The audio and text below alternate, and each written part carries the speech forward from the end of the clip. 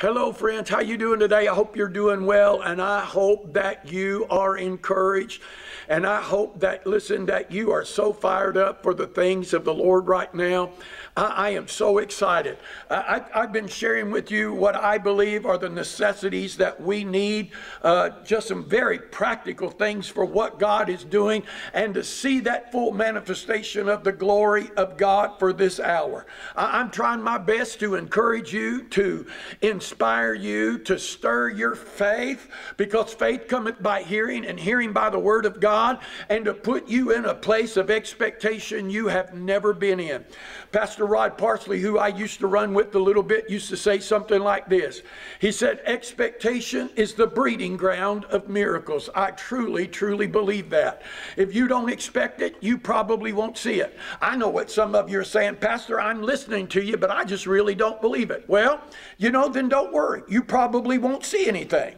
If you don't believe it will happen, if you're not expecting it to happen, you know, it never comes to those who never expect or those who don't have faith, but to us that can and dare to believe what God's word said. I tell you what, there's a lot of stuff going on in the world, but there's one thing certain. This Bible is true, and it's unfolding right in front of our eyes.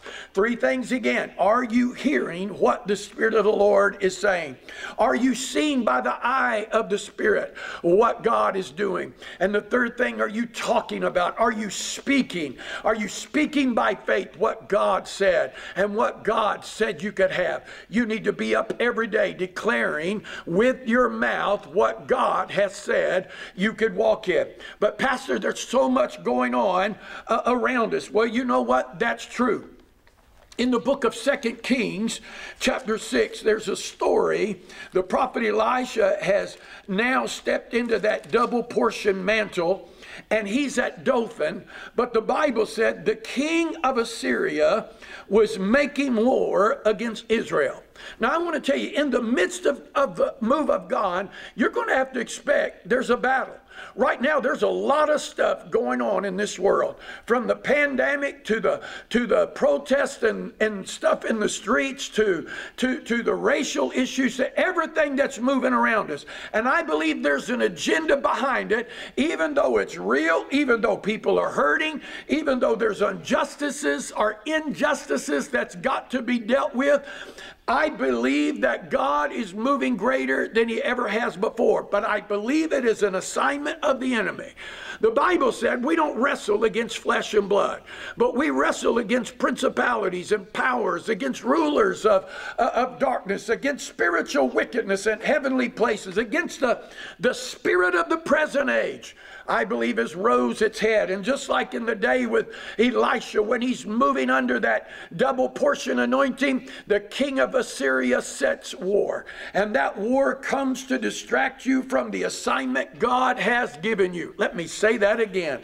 That battle comes, or that warfare comes to distract you from the assignment that God has given you to do. Because if he can get your eyes off of your assignment, if he can get your eyes off of your blessing, if he can get your eyes off of the things of the Spirit, he'll put you back in fear, he'll back you up, and he'll create delays, if not overthrow you, because that is the intent of what fear wants to do.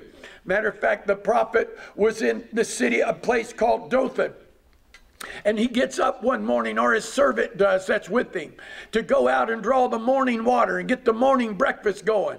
But when he walks out, he said that he looked up on the hills that were around him, and he said the hillsides were filled with the chariots and horsemen of the Assyrian. And the scripture tells us that he runs in, grabs the prophet Elijah, said, "You better get out here, Elisha. You need to see what is going on."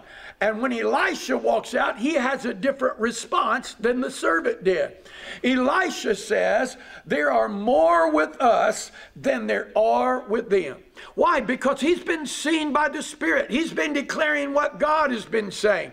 He has been moving in what the Lord gave him an assignment to do. And he said, now open the eyes of my servant so he can see. And when he opened his eyes, the hills were now filled with the angels of God. I'm telling you, when you see and when you will hear and when you will speak what God says, all of heaven begins to move around you to fulfill the assignment of God.